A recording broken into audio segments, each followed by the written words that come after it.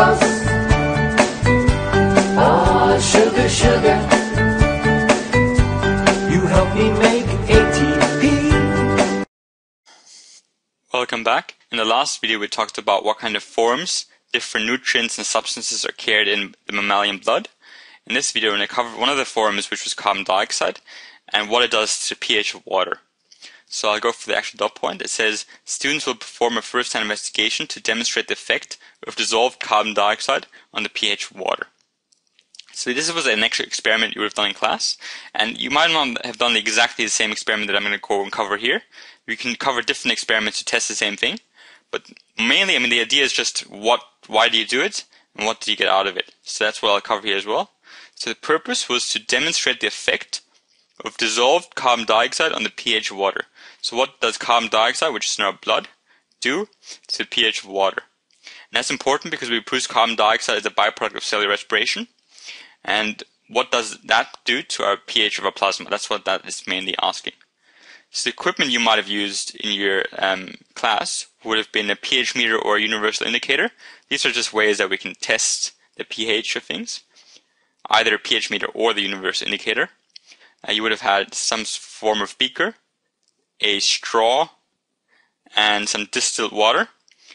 And the reason why it has to be distilled is because if it's not distilled, then it might not have a pH of 7, neutral pH.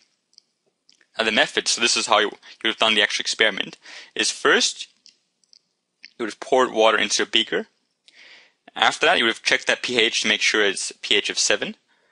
Then you placed a straw into a beaker and blew air or bubbles into that beaker. And remember, whenever you blow something out, you blow out carbon dioxide. So that's the way we can actually check what carbon dioxide does to water, by blowing carbon dioxide into a beaker. It's one of the most simplest way of doing it. And then last but not least, you rechecked your pH. So you observed if it has changed or not. So again, this is the same concept, but just in picture form. So first, again, you just put your beaker and you put your water, distilled water, into that beaker. That was step 1, pour water into beaker. In step 2, you had your pH meter. So to put your pH meter into your water, just to check what pH it actually has at the beginning before you do anything. And you found it has that pH of 7, which is that neutral pH.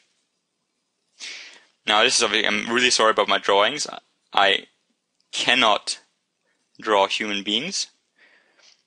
So one of my biggest weaknesses, my drawing is generally quite bad, but when it comes to humans, it's even worse. So this is supposed to be a person who blows into here. So he's blowing into the beaker, and he's using his brown thing, which is meant to be a straw.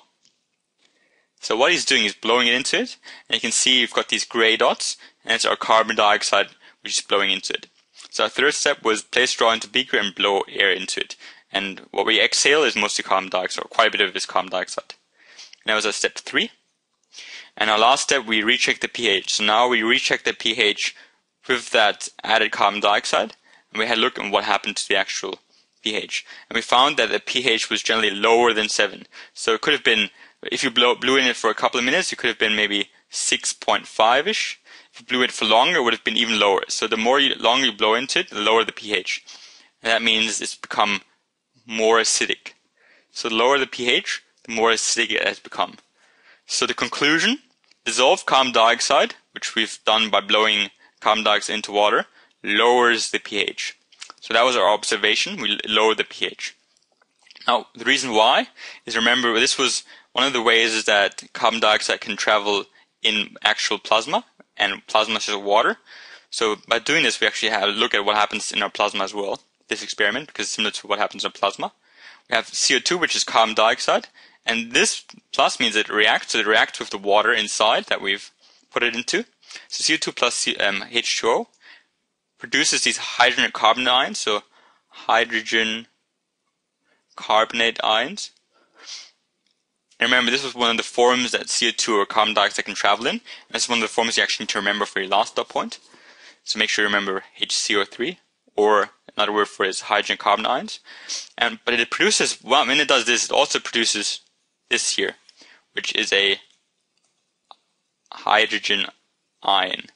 And the more of this we have, so this lowers our pH. Lowers pH. And that's the reason why if we blow into it, our pH is lowered, not because of the CO2, but because CO2 reacts with water to form hydrogen carbon ions and this hydrogen, which lowers our pH. So that's our conclusion. So also when it comes to this kind of experiment, you need to know the safety issues, but there aren't really that many safety issues when it comes to this experiment. I mean, you could maybe drop your beaker, so you need to be careful that you shouldn't drop your beaker. That would be maybe a safety concern you should have. And the other ones would be like, don't swallow your straw. But I guess that would be pretty straightforward, and I mean, most people wouldn't swallow that straw. So the main safety concern would be just to make sure you don't drop your beaker, because that could be painful. But I hope that was useful. Thank you for watching.